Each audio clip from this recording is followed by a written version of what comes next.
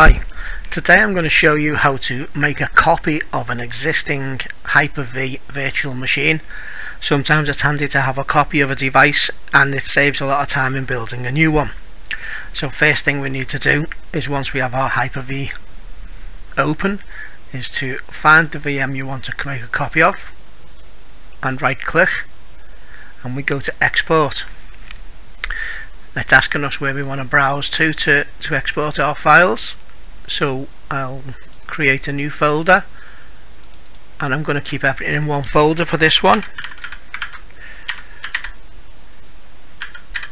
to make it easier for myself to remove later on. So select that folder and I'll select export, and you'll see there that the VM is creating an export. On a low spec device this may take some time. This has 64 gig of RAM, so it's not very. So that's our export completed.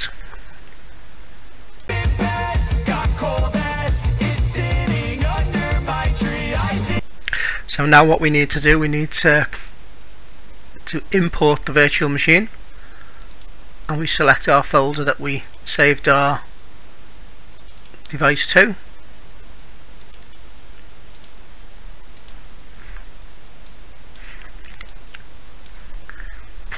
And it automatically picks up the device and when the device was created originally. I, for this instance, want to create a complete copy of the virtual machine. That means it's independent from the original one, and you can delete either one if you need to. Now I want to store these all in the folder I've just created. So I will just copy out that path from that one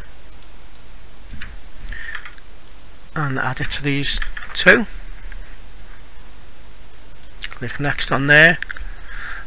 I also want to store the hard disk in the same folder, and you'll see there all the information of the virtual machine. And once you click finish,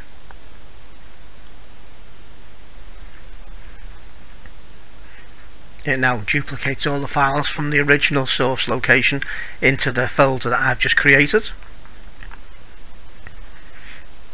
And you'll see I've actually got a copy of the virtual machine. Now it names it exactly the same, and the way to find the difference is if you look in summary, you'll see the date created there differs from the date created there, which allows me to know that this one is the copy, not the existing one.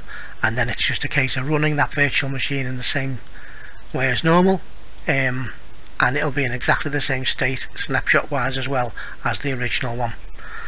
Thanks for watching. That by Christmas